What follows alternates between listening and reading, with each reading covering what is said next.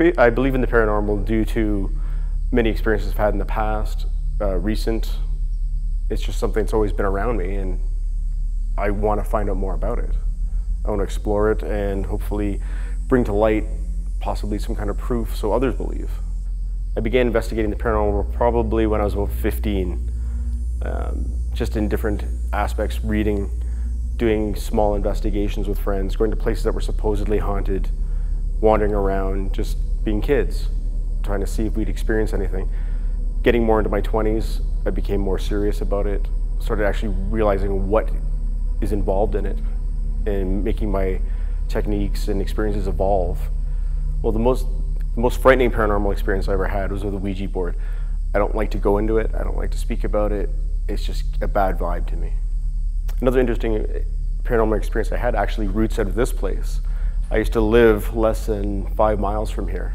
One night I was sleeping and I woke up to a man standing next to my, very stoic, very evil looking, to be honest. When I woke up, he got a very bad vibe off of him. When he realized I saw him, he walked through my wall and disappeared. And it wasn't until about 10 years later that I was speaking with somebody who's from this area. And they're like, you know, there's a Nazi POW camp 5 miles from where you lived. And I'm like, pardon me? And yeah, just put them one and one together was a little freaky. Proof started, I guess, because of lack of professionalism and lack of get up and go from other groups that we were in. I had branched off from a group that I was in to join another group where I met Brad and Katie, and the three of us just gelled and had the same outlook and ways of doing things that other groups seemed not to have. We're more into proving and disproving things than just having the experience and walking away going, we had an experience, it's haunted. I'm a very spiritual person, I feel things.